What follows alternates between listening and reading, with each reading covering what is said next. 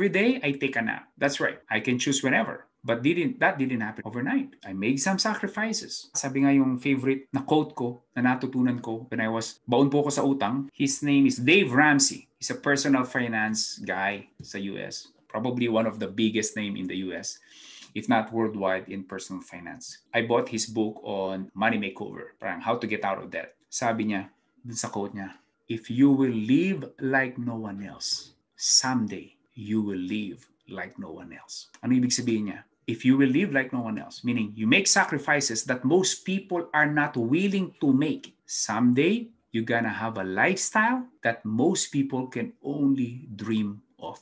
At yun po yung sinakyan ko. Remember guys, when I started in this business, wala pong coach, wala po akong mentor, wala po akong Facebook group na Filipino mapagtatanungan ko.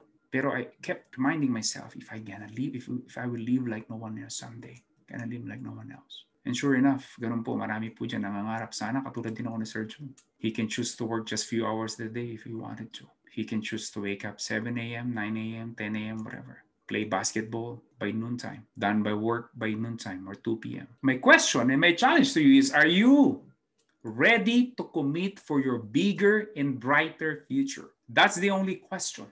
Wait, before you go, do not forget to click that red subscribe button below. Appreciate it. Thank you for watching.